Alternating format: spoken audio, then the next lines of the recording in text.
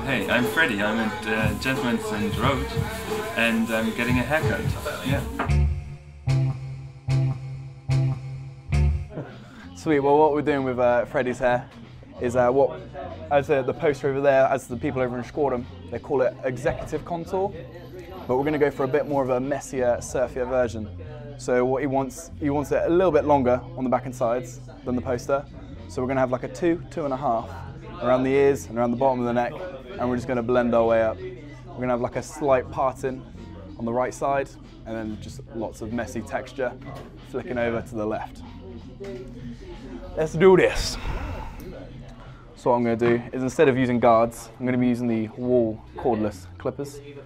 And instead of using any guards, I'm just going to use my Matador comb.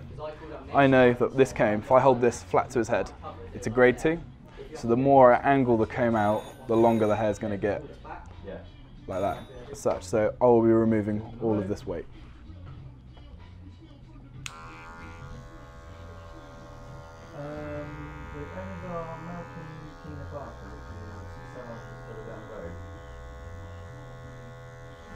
Exaggerating the comb as I go up the head, just pull more and more out and remove. I'm going to do this all around the head. As I make my way from the side of the head to the back of the head, I tilt my comb down to curve itself around the occipital bone. This technique I actually picked up in the old school of barbering, which is taught by the Squadron boys over in Rotterdam. So it's only right to do one of their haircuts by using one of their techniques. Just going back and forth, and as I run the spine of the comb up his head, I just over-exaggerate out, doing like a curving motion.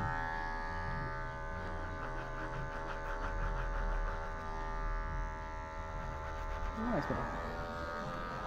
So what I've just swapped out to now, is I've got my my one guard, I've just fully opened, and I'm just flicking the back of the neck, and just to make it a little bit neater and a little bit sharper.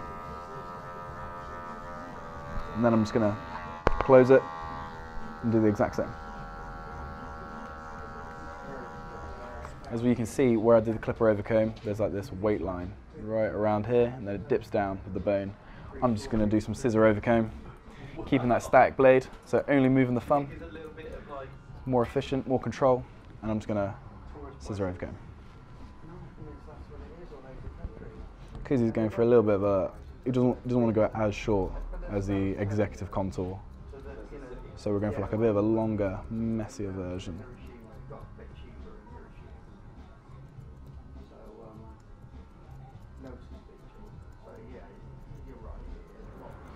As I work up the head, instead of like clipper over comb, I kept the spine of the comb to the head.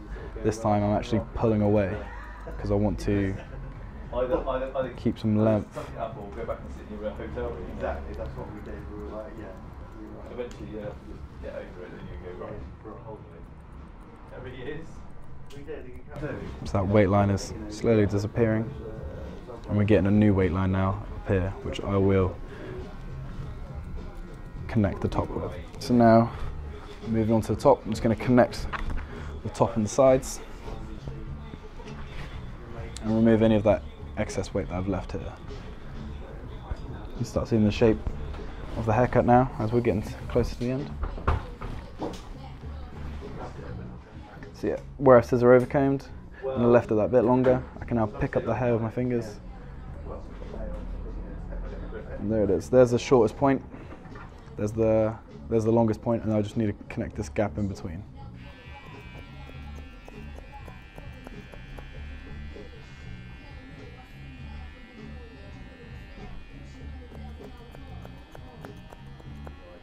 Well, you've done being the man in front of the camera. Now you're the man behind the camera.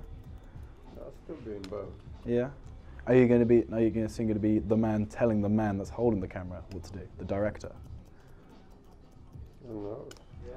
I see it as more of I think everyone has their own cutting techniques. I really enjoy my freehand. So like that clipper over comb, that was quite like you do that by eye. Or when it comes to guards, you put your guard on and you take it to a certain level, and then you just follow that level all the way around the head. Whereas that clipper over comb, it was, I'm going to take it up here, now I'm going to take it down there, and I'm going to take it at this angle, and I'm going to take it at that angle. It's just, that's more by eye, I think. Everyone has their own methods. Probably not going to be taking too much off the fringe on Freddy's hair, only because you want to leave that a bit longer for him to spike up and make it more messy and surfer dude. I've now swapped from club cutting to point cutting, add some texture in there.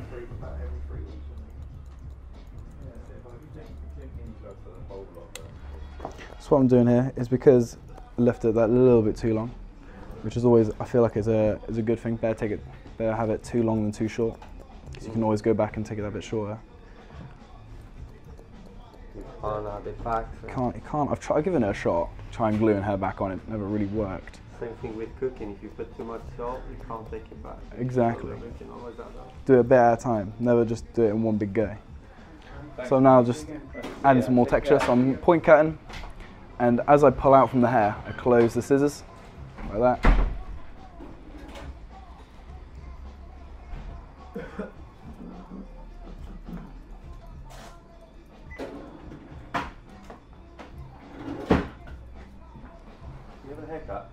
Yeah, need 2 minutes? That's all right, you're right, Russ, yeah.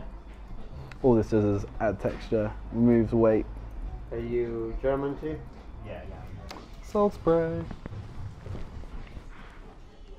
Make sure you get it in at those roots for it to hold.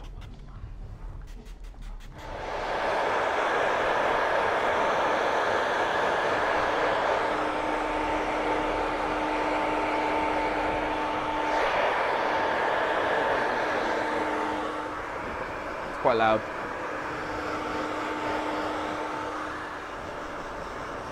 Are you still going to cut, or are you checking? I'm going to cut this area here. I need a point cut, and apart from that, they were sitting quite nice. How's that length, man? Still a little bit too long? Is that cool? Sweet.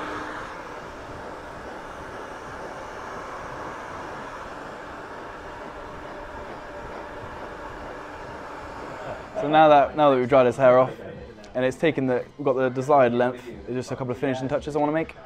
There's like a weight line here, where the top meets the sides. This like weight line. What I'm going to do is I'm going to get my shears, I'm going to balance it on my 3 fingers, and I'm going to do this motion. Basically what this is doing, as I pull out, I'm going to close my scissors again.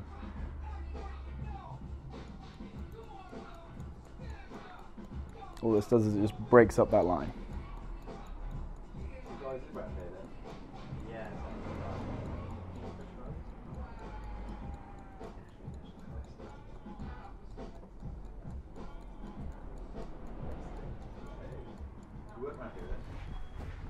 Now down here, where it dips down with the bone, I can just see that there's a little bit of weight there that I just want to take out. At the end of every haircut, I just like to have a good look around the head and see what I do and don't like about it. See if I can change it up. I'm actually going to swap to my Jack Dean comb. It's a little bit finer than the Matador comb, just means I can get in there that little bit more.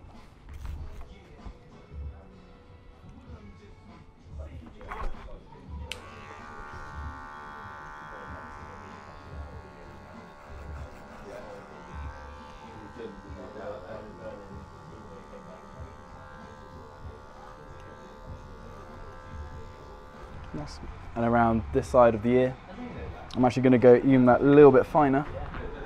I'm going to use my wall comb. Now this comb is just that little bit finer than that comb now. So I'm getting smaller and smaller in combs. The reason I'm going that little bit smaller is because around the ear, I just want to get in that real nice and tight.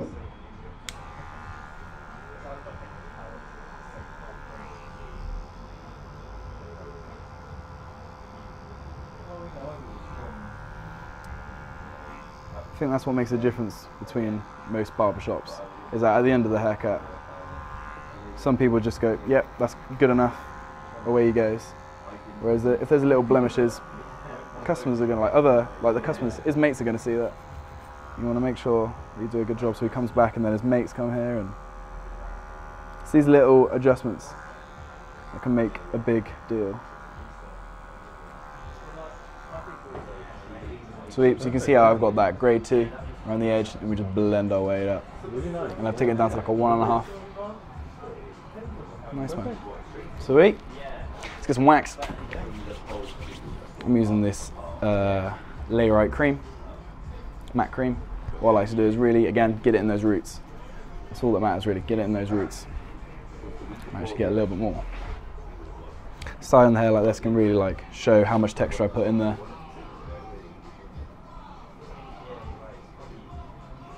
To get that more messier version of the executive contour.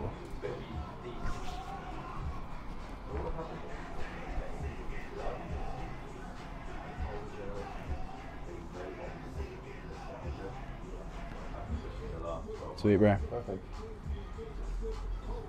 Yeah, we are, man. Yeah. Best looking surgeon down south. Let's go and wash my hands.